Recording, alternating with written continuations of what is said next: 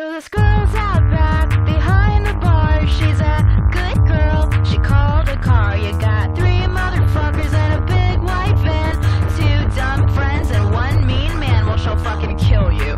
She wins every fight. She's gonna rock your shit by the end of the night. And the only advantage that a killer has is they think they have the right. I listen to a lot of true crime. I listen to it at night. I like the girl talk. It makes me feel alright. I like scary stories in the morning, and I like them at night. I like the girl talk vibes. They make me feel just fine. I listen to a lot of true crime.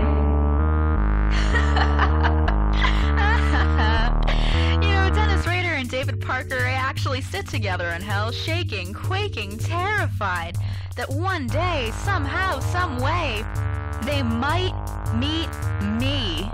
They took our girls away from home.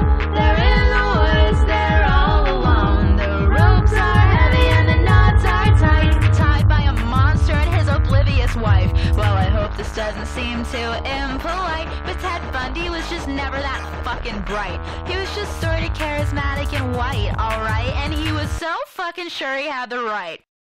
But he's ugly, and I'm glad